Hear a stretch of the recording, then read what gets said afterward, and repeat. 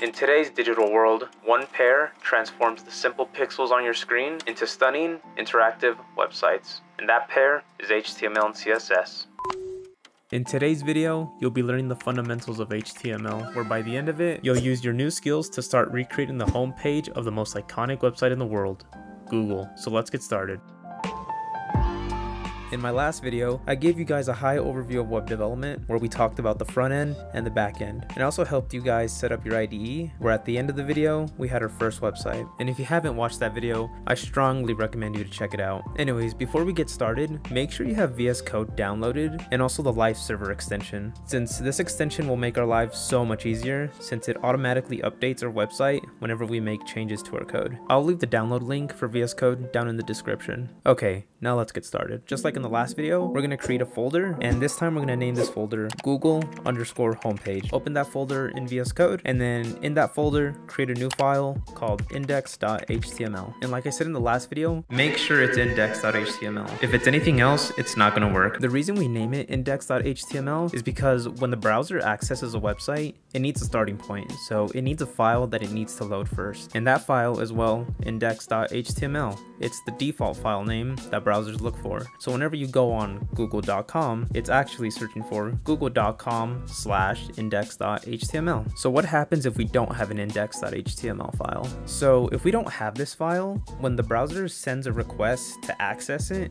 and it doesn't get anything, the browser is either gonna display an error, or it's gonna show a list of all the files in that current directory, or it's just gonna use a backup file, which is where something like 404 comes in. Yeah, so the more you know. Anyways, let's go back to the index.html file. So in that file, type exclamation point, and then you'll see two autocomplete suggestions. Pick the first one, and then now you'll see this file all filled out. What you're looking at now is HTML. HTML stands for Hypertext Markup Language. It defines the structure and content of our web pages. So on websites, when you see the text, the images, and videos, that's all HTML. Okay, so going back to the index.html file, let me explain what we have so far. Okay, so the first part that says doctype HTML, all that's doing is letting the web browser know what version of HTML we're using. As of right now, the latest version is HTML5. Now, underneath that, we have the HTML element. It's also known as the root element of the HTML document, and all that means is that every other element that's inside of this HTML document will be a descendant/child of it. As for the part that says lang equals en right next to it, that stands for language, and all that's doing is letting the web browser know, well, what language this web page is going to be. And this helps the accessibility for our websites because it helps technologies like screen readers. The next element we have is the head element. This is where we put important metadata about our web page, and all that means is just important stuff that we'll need for our web page to render correctly in the browser. That's why you see those two meta elements underneath it. That first meta element that says charset, that's our character encoding, and this is important because we need to make sure that our web page will display special symbols and characters from different languages. The last meta element helps us display our web page correctly so that it doesn't look all ugly on different devices. Now the last element we have here is the title element, and this is what gets displayed on browser tabs. There's a lot of other things that we can put inside of this head element, but we'll talk about that later. And last but not least is the body element. This is the area where we'll display all our content for our web page. So all our text, all our images, all our videos will be inside of this body element. All right, now that we're done with that, let's actually start writing some HTML. Press the Go Live button in the bottom right of VS Code to actually open up your website. And currently it's just a white page, so let's change that. Inside the body element, I want you to type whatever you want, and once you're done, I want you to save the file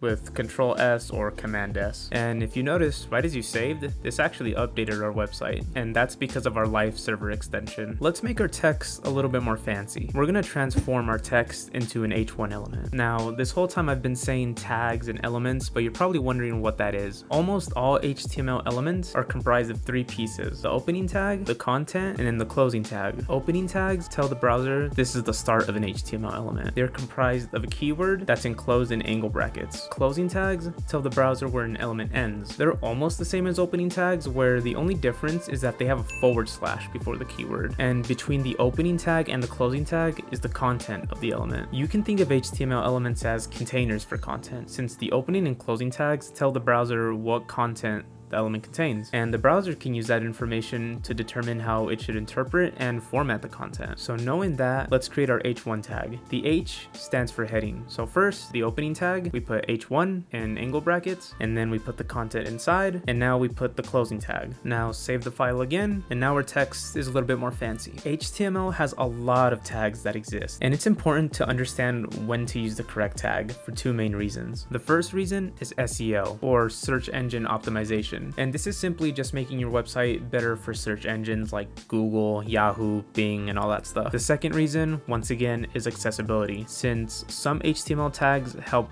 technologies like screen readers, and this whole area of optimizing the tags you use is called Semantic HTML. If you want me to make a video on that, let me know. But for now, the basic HTML tags that only contain text that I recommend you know, since you usually see these a lot, are headings, paragraphs, spans, and lists. You'll usually see these ones a lot when it comes to text. So now that you know that, let's start customizing this web page a little bit more. Now, I want to make a new section in our web page just underneath our h1 tag. And the common way that we do this is the div tag. The div tag stands for division, and this tag is very important for you guys to know. I recommend you guys get real comfortable with this one. So let's create our empty div, our opening tag, and now our closing tag. All right, now in this section, I'm going to cover some more special HTML elements. The first one is a button. So inside our empty div element, let's add our button. Opening tag, button, closing tag. And inside of it, just write click me. And this is pretty straightforward. The button is just a clickable button. It's pretty obvious why this one's important. Now the next thing is adding links to our web page. Links send us to other HTML pages on the web, which is why it's called the web. Now to add a link in our web page, we're going to use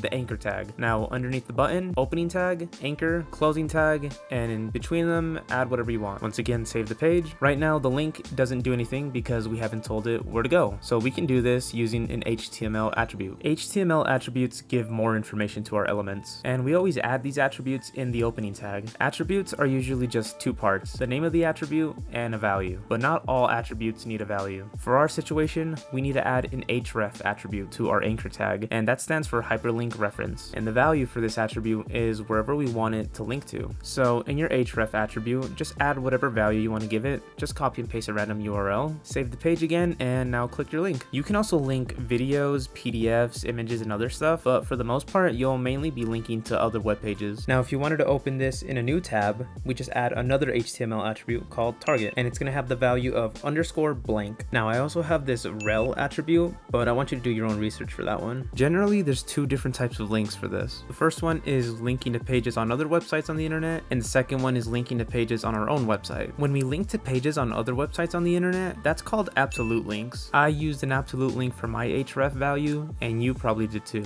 Absolute links consist of these parts: the protocol, the domain, and the path. An absolute link will always contain the protocol and domain of the destination. As for relative links, those are links to pages within our own website. The main difference between relative links and absolute links is that relative links don't need to include the domain name, and this is because the web browser is smart enough to know that if this is a page on the same website, then the domain name is going to be the same. So the way we link both pages together is we instead use the file path. Let's actually create a relative link right now. So first we need to create a new page. So inside the folder, create another file, and we'll call this one about.html. And just like the other page, type exclamation point, pick the first option to autocomplete, and inside the body, we're going to create an h1 element, and inside of it, we'll write about. Now save everything once again, go back to the index.html file, and we're going to create another anchor tag. So underneath the first anchor tag, let's create a new one, and this time we'll call this one to about page. Now here's where the difference is. For our href attribute, the value is going to be the HTML file we just made. So for our value here, we're going to write about.html. Now save the file and click our new link, and it should send you to our about page. Now this works because the index and the about page are in the same directory. This is why we can just use about.html as the value. But with bigger projects, we want to organize our files a bit better. So let's organize our files and let's make this a bit more practical. Okay, so usually we'll leave index.html where it's at in the root directory, but now we're going to create another directory just for our other pages. So create another folder and name that pages,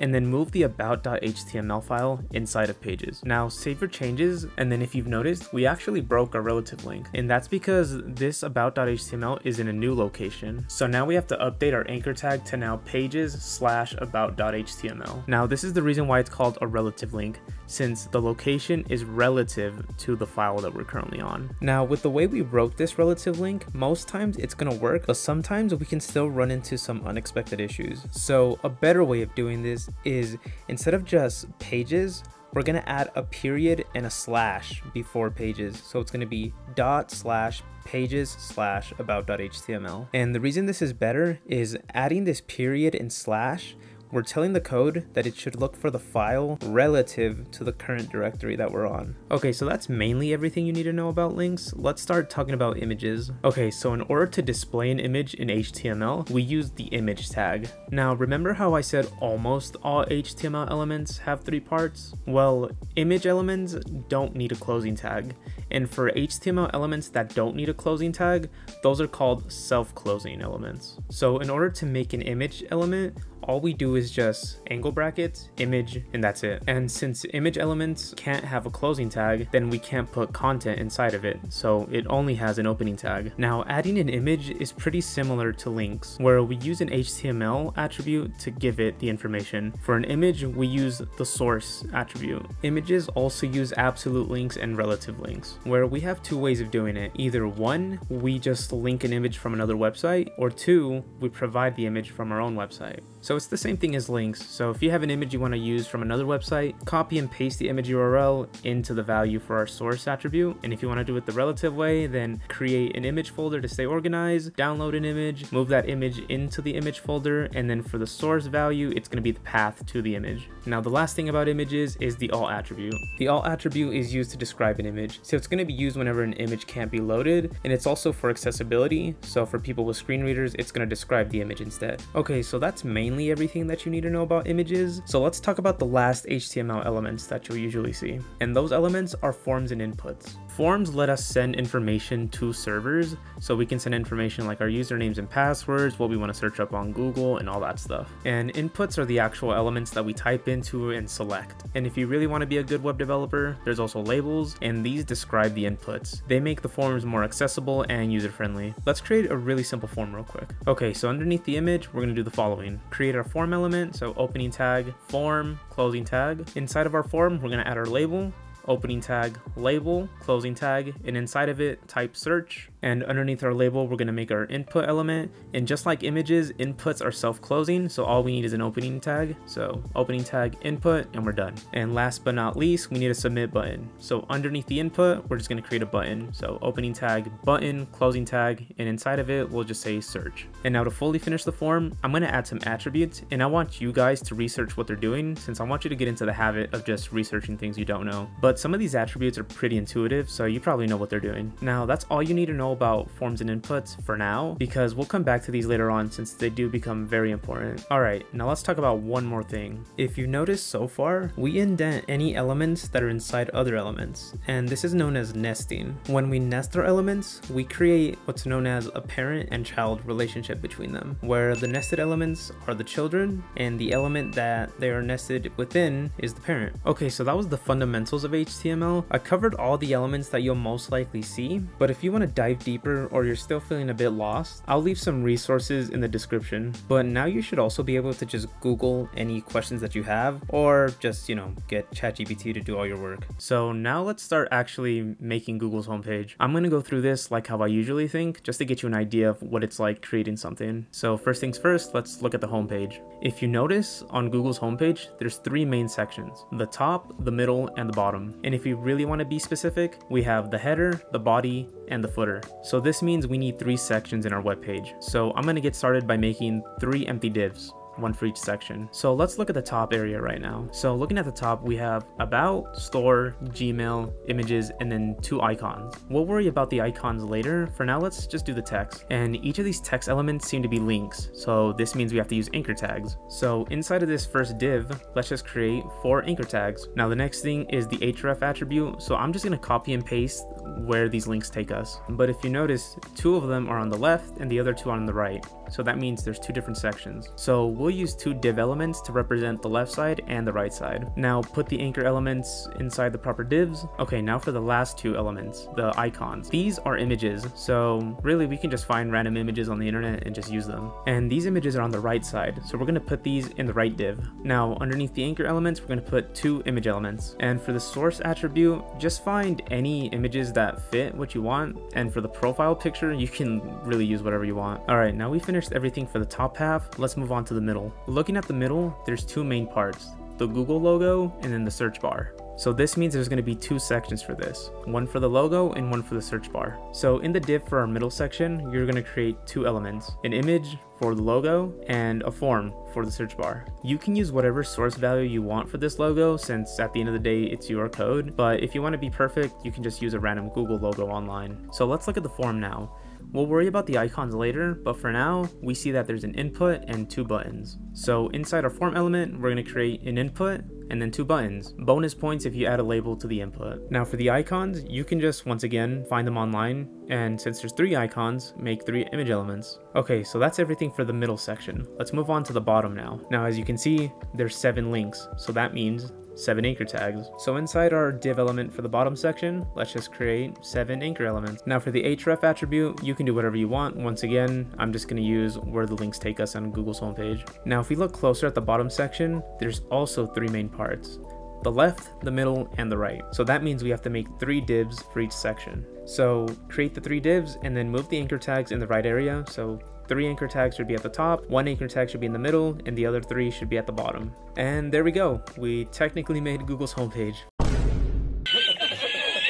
Now there's definitely some improvements we can make in the structure, but I'll let you guys figure that out. Now, even though it doesn't look like Google's homepage, technically it is. It's just missing the styles from CSS, and we'll cover that in the next video. So until then, practice your HTML, look at the resources I left, and see you in the next video.